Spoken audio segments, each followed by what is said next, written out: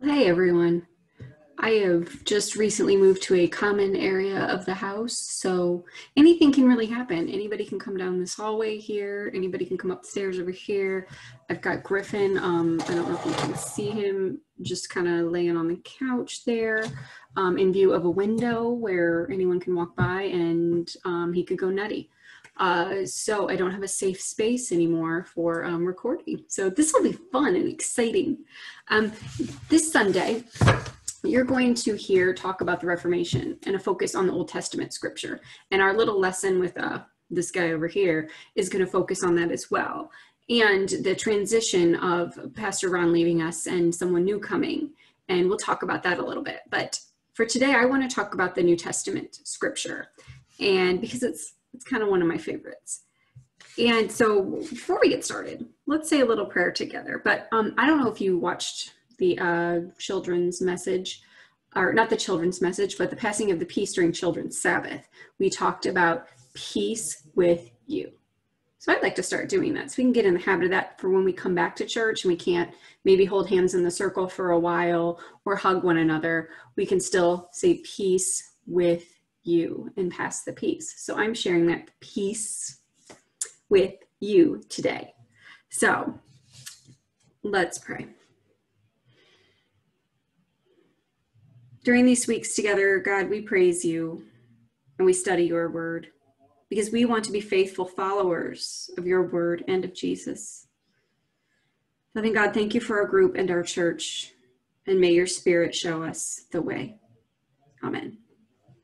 So I want you to think about, what do your parents or other adults do to show that they love you? I'll give you a minute to think about that. Of course, they say they love you. They give you hugs and kisses, but think about those things that they do that like they wouldn't do for someone that they didn't love as much as they love you. Like all the times when you were little, you'd wake up in the night and all the glasses of water that you wanted and all the extra hugs that you wanted and taking care of you and all of those things that they do because they love you so much. And you probably don't think about them very much because they're just these little things, but they wouldn't do them for anyone that they did not love as much as they love you. So think about those things, those little things. And I'm going to tell you a little bit of a story here. This is from Matthew 22:34 through 46. So if you have your Bible and you take it and you kind of open it at the halfway point, and then you take that back half and you break it open again halfway, you should be at about Matthew or the Gospels. That'll be the start of your New Testament. Basically, the first half and a quarter, 3/4 is your Old Testament, and that little quarter in the back is your New. And we're in the Jesus stories. So in the last story, we heard about Jesus and the Pharisees, who were the experts in Jewish law. And they tried to trick Jesus with a question. And actually, we didn't talk about this because we had Children's Sabbath last week, so ignore that part. But they tried to trick him with a question about paying taxes to Caesar. And Jesus was not falling for it. And Jesus never falls for it. So that's our long story short that we missed last week. Well, they weren't the only ones that wanted to trick Jesus. They want to catch him in lies. Like, he's out here preaching this, but what will he do if we say this? But he never gets caught up in it. So they wanted Jesus to say something that would get him into trouble. And another group of Jewish leaders went to Jesus that same day. And they asked him a question, and his answer kind of left them pretty speechless. Now, when the Pharisees heard about this, they met again and came up with another plan to trick Jesus.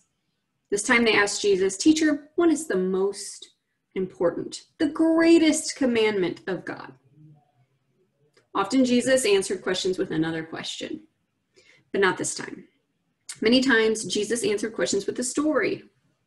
Parables, remember? Those gold boxes we have in Godly Play, those stories Jesus told to kind of share his point. He didn't do that this time.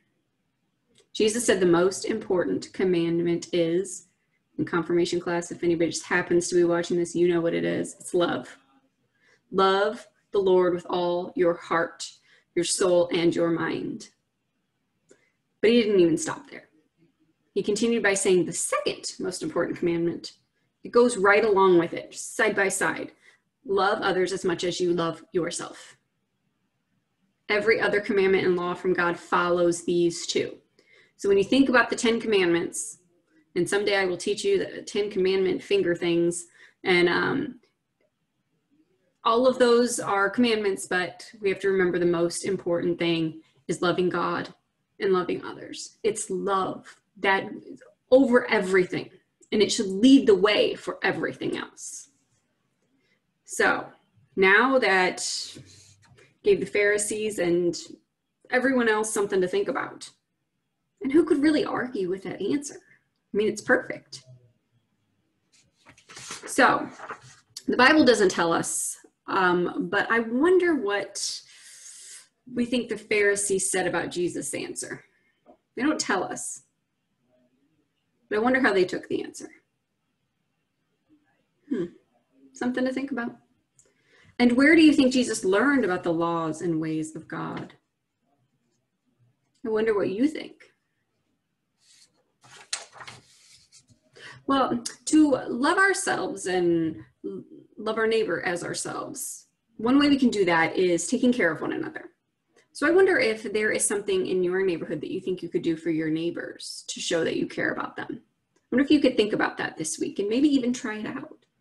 I don't know, that would kind of follow that second greatest commandment. I don't know, if you happen to do it, let me know. So just to think about how you might help people in your neighborhood. And it doesn't need to be the person next door to you, just in your community, people that you care about, those who need help. How can you care for them? If you have ideas or if you've actually tried an idea, that'd be really cool to find out. So be sure to let me know. All right. So as we leave here today, I want you to think about all of that and how we can love God and love others and just let everything else be led by that love. I think we can do that. Let's give it a shot. All right. So as you leave today, I'm going to share some peace with you instead of a little closing prayer. So we're going to do it again. Peace with you. I hope you have a wonderful week.